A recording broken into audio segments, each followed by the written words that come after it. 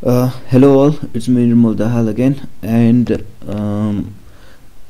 last 2-3 दिन चाहिँ मेरो फेसबुक एकाउन्ट डिएक्टिभेट थियो अरु कामहरु पनि गरेको थिएँ अनि त्यतिखेरै मैले मेटास्प्लोइटको CTF पनि खेलेको थिएँ सरी फर माइ भोइस अलि बिहान बिहान भर्खर उठेको छु हैन सो अलिकति कस्तो ज्यारिङ जस्तो आइराछ अनि यो चाहिँ मेटास्प्लोइट CTF को हामीले यसरी दिएको थियो कि लाइक हाम्रो चाहिँ इन्टरनेटमा ल्यापटप हुन्थ्यो अनि यो एउटा लिनक्स चाहिँ उनीहरुले हामीलाई एसएसएच गर्न दिन्थ्यो अनि यो चाहिँ पब्लिकमा थियो सो यो भित्रको गोलो भित्रको चाहिँ अनि यो चाहिँ इन्ट्रानेटमा थियो के सो हामीले उबुन्टु र विन्डोजको पब्लिक आइपी थाहा थिएन हामीलाई सो हामीले चाहिँ यसमा एसएसएच गरिसकेपछि अनि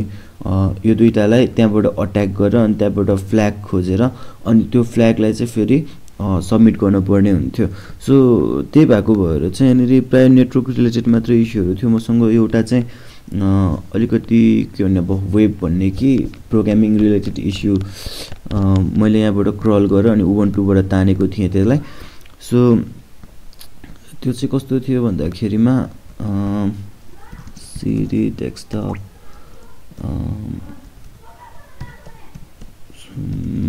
मेटास्प्लोइट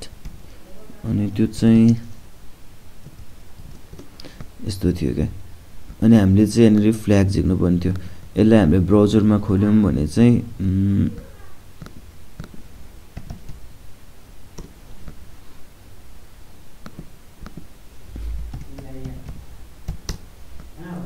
यस्तो आउँछ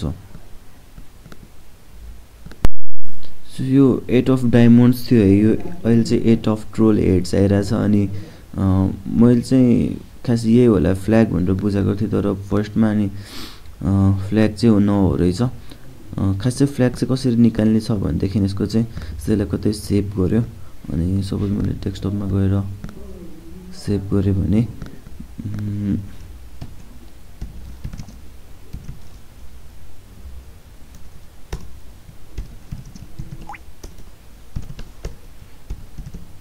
यहाँ डाउनलोड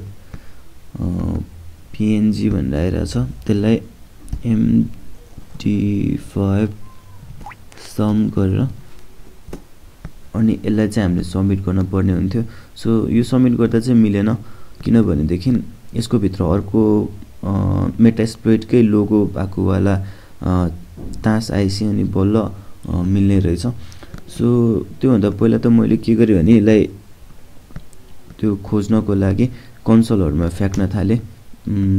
लगहरु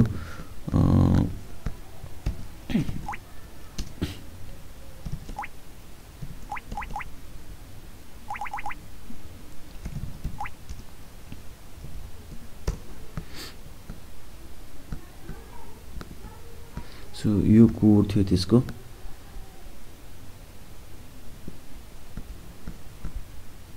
अब यत्रो कोडबाट त्यो अर्को खोज्न पर्ने थियो अनि फेरि सबै कोडलाई चाहिँ तिनीहरुले अब्सफुकेट गरेर राखेको थियो के सो अब्सफुकेट गर्दाखेरि चाहिँ थाहा हुँदैन नि त अनि यसलाई डिअब्सफुकेट गर्न पनि गाह्रो हुने भयो अनि जस्तै फ्ल्याग छ भने उनीहरुले एफ एल ए जी यसरी एकदम गाह्रो बनाएर राखेको थियो के अनि मैले चाहिँ हरेक ठाउँमा कन्सोल लग हाल्दै हेरेको थिएँ के पहिला चाहिँ के गर्न सकिन्छ कि भनेर यसरी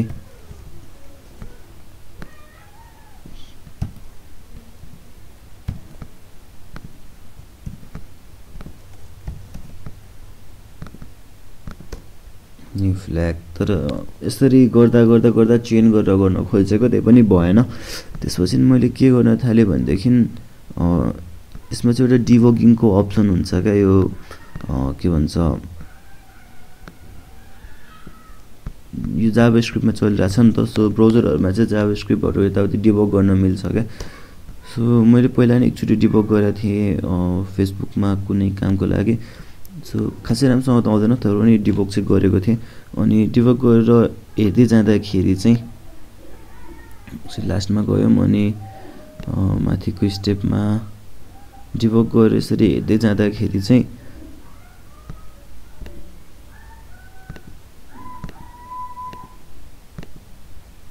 अलिकति टाइम लाग्छ क्या यसलाई खोज्नलाई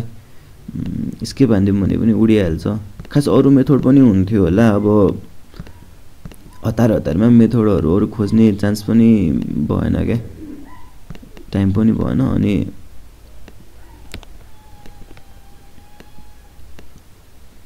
ओके सो भर्खरै भेटे जस्तो लाग्यो हैन सरी त्यो हो कि आईडी फ्ल्याग छ नि त सो म त्यसले यस्तो वाला खोजिरहेको छु के तर एक्जिक्युटै भइसकेको छैन इमेज सो अझै तल हो त्यो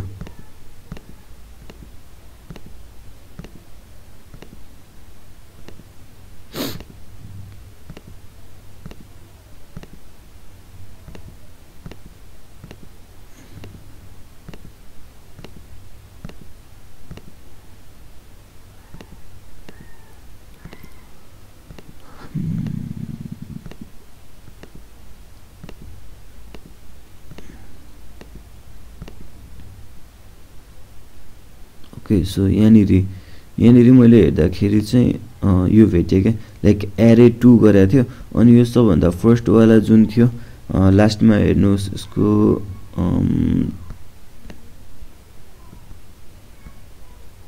यो चाहिँ अहिले एक्जिक्युट भइरहेको इमेजको बेस 64 इन्कोडिङ हो लास्टमा JGGG अनि इक्वल्स टु छ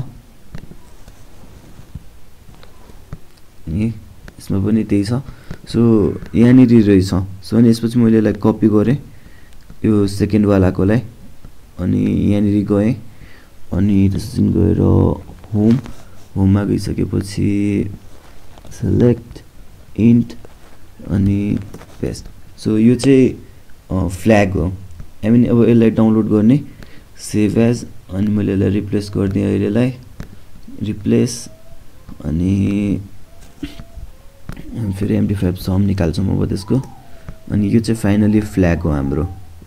किनभने हरेक के भन्छ सबैको आफ्नो आफ्नो MD5 समहरू निकाल्न मिल्छ नि त लाइक कसैले के हाल्दैछ के यताउति सक्यो भने हामीले MD5हरू चेक गर्छौँ बेसिकली चाहिँ सो यो युनिकै हुन्छ प्राय अनि त्यही भएर अनि यो चाहिँ फ्ल्याग रहेछ अनि यसरी चाहिँ हामीले 100 पोइन्ट पायौँ अब सबै प्राय जति पनि हामीले भेटाएको थियौँ फर्स्ट सेकेन्ड थर्ड त भएन भए पनि जति पनि भेटाएको थियौँ फ्ल्यागहरू त्यो सबै देखाउन मिल्थ्यो तर वेब भने कि नि नेटवर्क भने नि वेब भने नि वेब भने पनि यही एउटा चाहिँ